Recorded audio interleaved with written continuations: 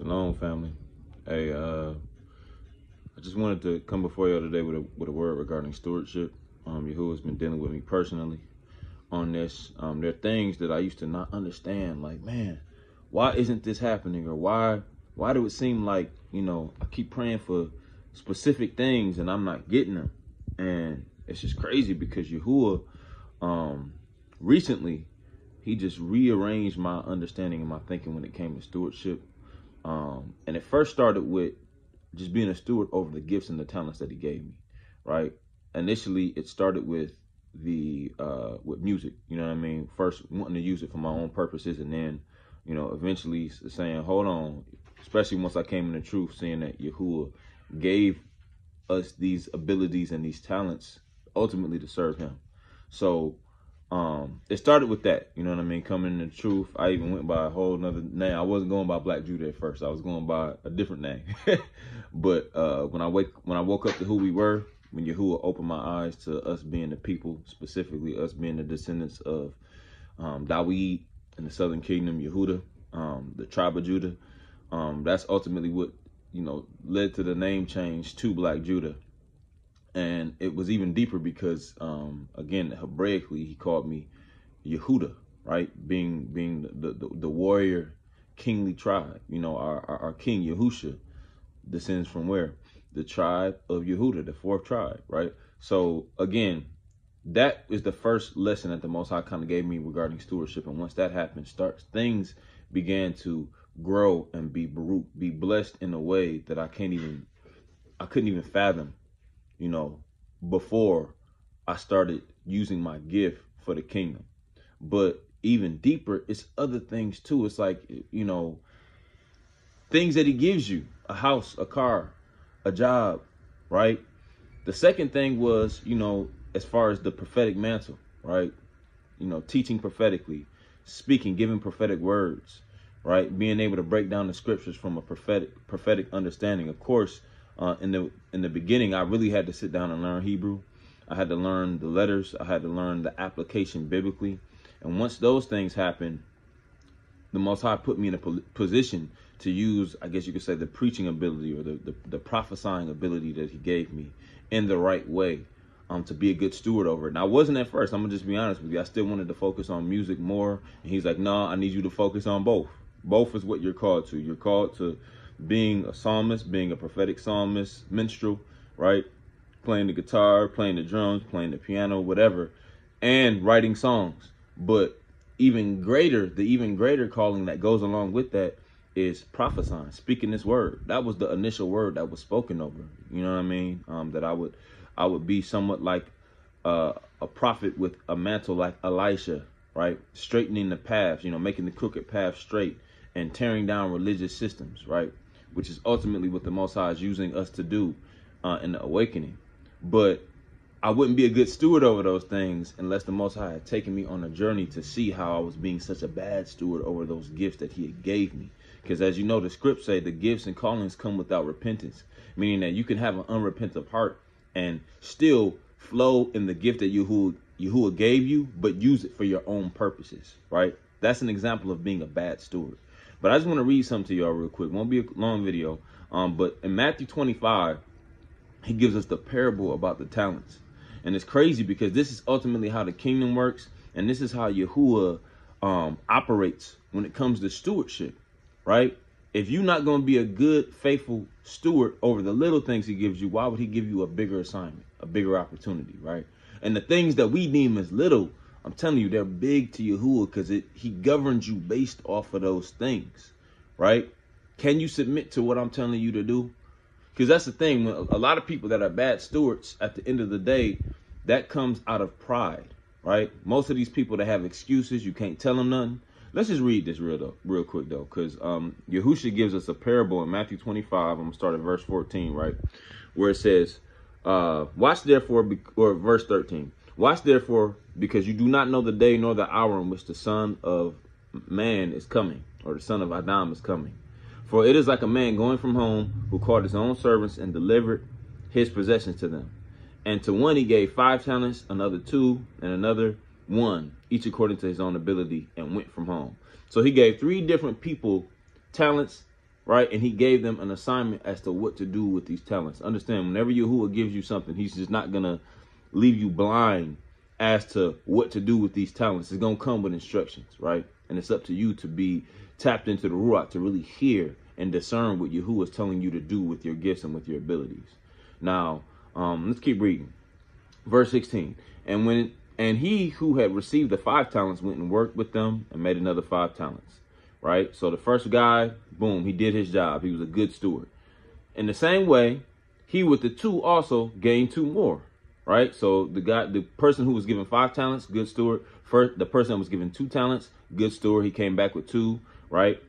Let's keep reading though. Verse 18. But he who had received the 1 went away and dug in the ground and hid the silver of his master. After a long time, the master of those servants came and settled accounts with them. So the guy who was he was given the least amount of talents, but he did the least with it. He went and dug. He went and dug and buried that thing in the ground for whatever reason. Right? Let's keep reading though. So now it says, after a long time, the master of those servants came and settled the accounts with them. And he who had received 5 talents came and brought 5 other talents, saying, Master, you delivered me 5 talents. See, I have gained 5 more talents besides them, right? And his master said to him, well done, good and trustworthy servant, or good and faithful servant. You were faithful over a little, I shall set you over much. Enter into the joy of your master. Then he who had received the 2 talents came and said, Master, you delivered me 2 talents. See, I have gained 2 more talents besides them. Right? Watch this. So, of course, he says to him, Master said to him, well done, good and faithful servant. You are trustworthy over little. I shall set you over much. Enter into the joy of your master. So you see a pattern of the people who are good stewards over the things that he has given them. He's going to give them more because they're good stewards, right? Verse 24, let's read about this wicked one, right? The bad steward. And the one who had received the 1 talent also came and said, Master, I knew you to be a hard man, reaping where you have not sown and gathering where you have not scattered the seed. And being afraid, I went and hid your talent in the ground. See, you have what is yours. So this is ultimately a picture of the bad stewards. And again, it comes with the ruach of pride. You can't humble yourself enough to follow the instructions that the Most High gave you. And in some people, they don't even have the humility to even seek Yahuwah to find out what he wants them to do on the job, right? So they do whatever they want to, and they ultimately blame it on the master. It's some people, man, who they're not blessed. They don't have the things that they want in life, and they blame Yah when it's really their fault for being bad stewards over the small things that he gave them, right? Crazy. This was me at a certain point. This was me literally trying to figure out why I'm not being blessed. Why people not listening to the music? Why does it go? And Yahuwah was like, man, because you being a terrible steward. And you could be extremely talented. You could be extremely gifted. That's why there's certain people who are extremely gifted and talented, and their talents don't go nowhere. I'm talking about in the kingdom, because you got certain people that are wicked who their talents go everywhere because they have oaths with Hasatan, and I'm not even really going to go deep into that because that's not the point of this video. The point of this video is to show you if you are in Yahuwah, you got to be a good steward over what he's given you. So again, this wicked one blamed the master, saying, I know you to be a hard man, reaping where you have not sown and gathering where you have not scattered seed. In other words, this dude didn't even know his master for real. If you know Yahuwah, you'll know how good he is and how faithful he is. And how if you were to ask for wisdom, the Bible says he gives it liberally, right?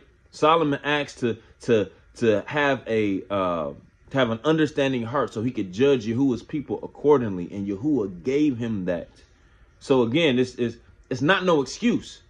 But going back to the people who walk in pride and are not able to admit or take accountability for their bad stewardship, that's why they stay in the position that they're in.